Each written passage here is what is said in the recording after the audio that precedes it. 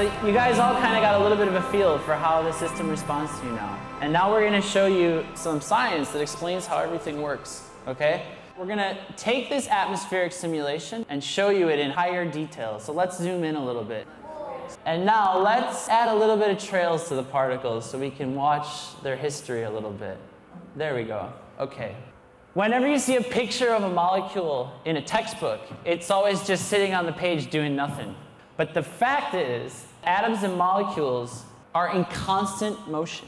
They're not static structures. They're wiggling and jiggling all the time. And there was a very famous physicist called Richard Feynman, and he said everything in the universe can be explained by the wigglings and jigglings of atoms. Okay? And that's what you're seeing here right now. You're seeing that everything is in perpetual motion. And if you were able to see the air molecules around you, you would see that they're in this perpetual motion. So I like to think of this as a dance.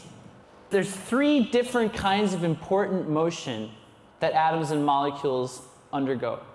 The first kind of motion, it's called translational motion. And translational motion just means moving from A to B. So if I'm going to go over there, it just means I'm going like this. So translational motion you can identify in this simulation by atoms and molecules that have very long trails behind them. Okay? Because the trails are basically showing you the history of where it traveled. The second kind of motion is rotational motion. So rotational motion is spinning motion. Rotational motion looks like little curly cues. So does anybody see any molecules that are spinning around each other doing curly cues? The last kind of motion that's important is vibrational motion. So I am rotating, I'm vibrating, I'm translating. Vibrational motion happens when the guys are going like this, because they have a chemical bond between them, and they're moving, and they're making a vibe. And then really interesting things happen when you see rotation and vibration happening at the exact same time. Every single atom in the entire universe, atoms that are by themselves and atoms that are in molecules, feel a force on them. And the force that they feel depends on all the other atoms and molecules that are in their neighborhood. It's kind of like if you're in a crowd with lots of people and you're getting bumped around. If you bump into someone, you get a force that kicks you back the other way. Maybe if it's your friend, you experience an attractive force because they give you a hug. The way that forces work for atoms and molecules is as follows. When atoms are close together, their electrons are in close communication. And the forces that they feel are very strong. When atoms are very far apart, their electrons are not in very close communication, and the forces that they feel are very weak, so they don't really affect each other's motion very much. What you see is that atoms in a particular molecule interact strongly, and that's why they vibrate, because each of the different atoms in the molecule is exerting a force on the other guy and making them vibrate. But molecules that are very far apart from each other don't exert a force until they get very close. So watch what happens when they collide. What you see is that the way that they're rotating, vibrating, and translating changes at the moment that they collide.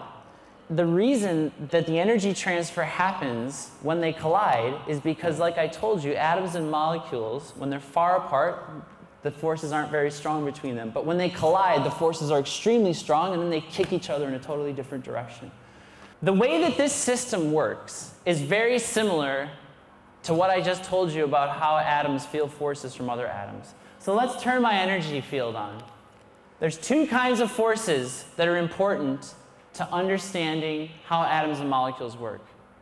There's attractive forces, so those are the kinds of forces that keep atoms in a chemical bond. And then there's repulsive forces. Those are the kind of forces that make it so that when 2 molecules collide, they fly away from each other. They repel each other. And so one of the things that we can do with this system, right, is we can change my force field to be either repulsive. So repulsive is what I am right now. So as I walk through the space, you see they fly away from me. We can make it so that my force field is attractive. So look, now I'm attractive. And all the atoms and molecules are swarming into me. Now I have all the atomic power inside of me. I told you earlier that the way that forces work between atoms and molecules depends on how far away they are. Well, the way that this system works depends on how close I am to these cameras. If I get very, very close to the cameras, then I'm very strong and I can attract all the power to within me. If I move away, my force field gets weaker and weaker till eventually all the atoms and molecules inside me just fly back away into the atmosphere. And that's the same way that forces work in the air molecules that we're all surrounded in right now.